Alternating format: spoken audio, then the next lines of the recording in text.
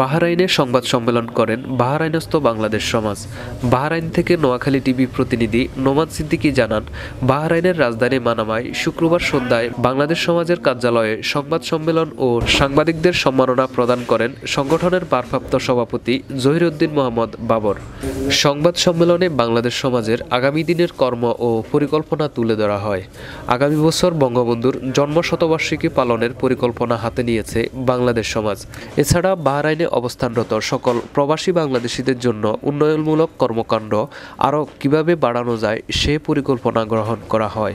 বক্তারা বলেন, বাহরাইনে বাংলাদেশ সমাজকে আগামীতে নির্বাচনের মাধ্যমে নতুন কমিটি উপহার দেওয়া হবে। এই সময় উপস্থিত সাংবাদিকদের বিভিন্ন প্রশ্নের উত্তর দেন সংগঠনের নেতারা।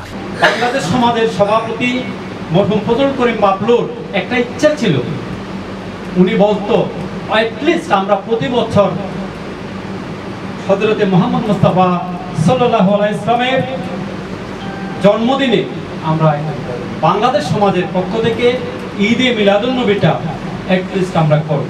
তা আমরা সেই ধারাবাহিকতায় করার চেষ্টা করেছি, চালিয়ে যাচ্ছি।